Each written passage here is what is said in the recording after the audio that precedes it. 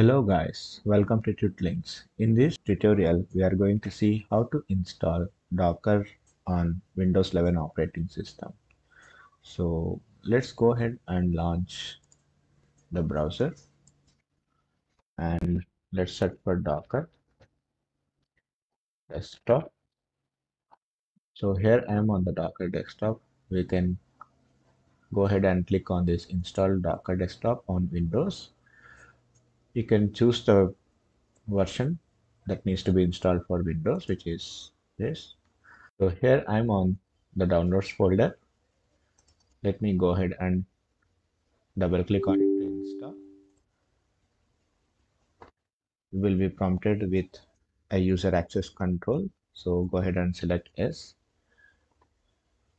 So as I have already installed this same version, it is showing me this message, existing installation is up to date. So I'll go ahead and close it.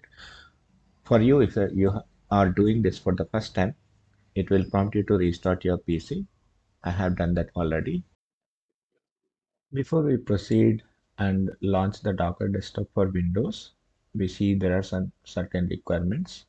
So let's go ahead and look at them.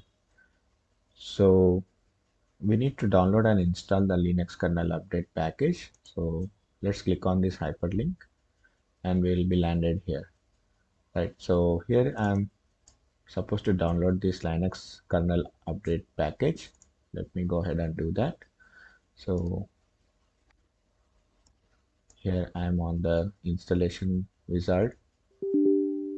So I'm prompted with the user access control to choose S, and tada, it's finished. What we need to do is we need to open the terminal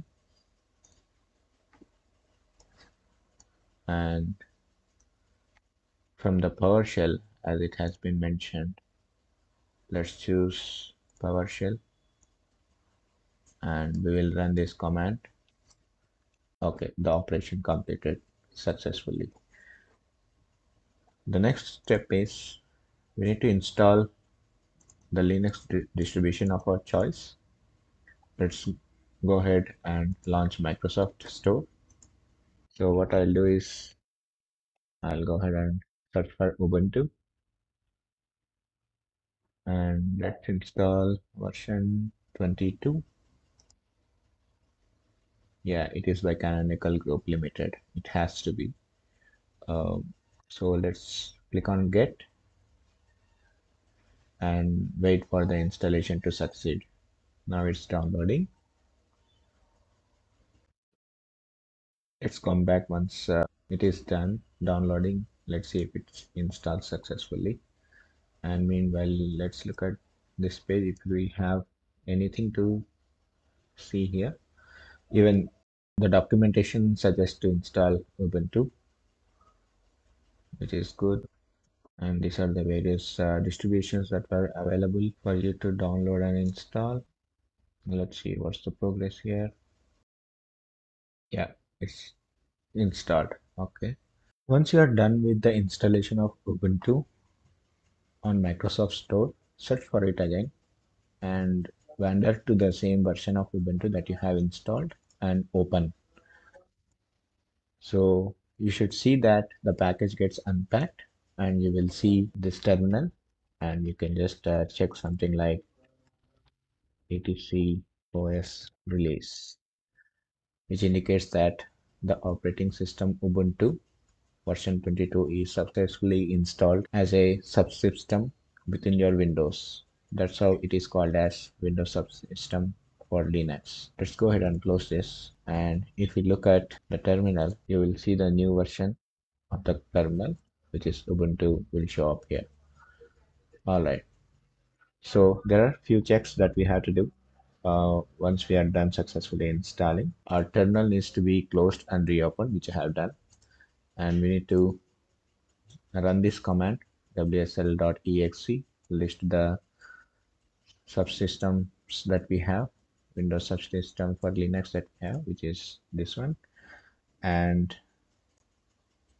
as we have already set the subsystem for Linux to as default by running this command, which we can do it again here.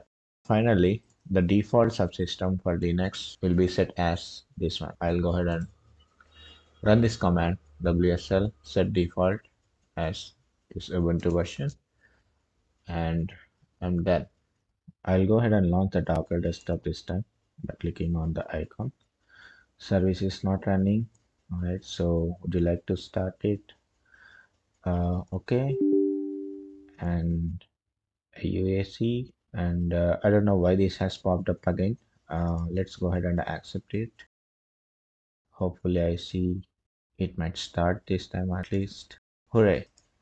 Right, so the Docker desktop started, and let's look at the settings that I have in the resources section. WS integration, enable integration with my default WSL distro is enabled by default. If at all you have multiple distros and you want to link your WSL to that particular distro, it will show up here, and you can just untick this and choose the explicit distro you want to apply the integration with, and click on apply and restart.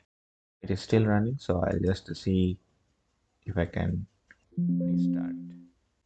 Okay, it is stopping. It's trying to restart. Yes, so there is one more setting. Turn Windows features on or off. Windows hypervisor platform. I have just enabled it, but it has asked me to restart, which I haven't done yet. But you can go ahead and do that and see if it works for you, if at all you haven't tried that. So if you found this video helpful, please give it a like and share it with your friends. I request you to just go ahead and hit that subscribe button and the bell icon. With lots of love, have a great day. Bye.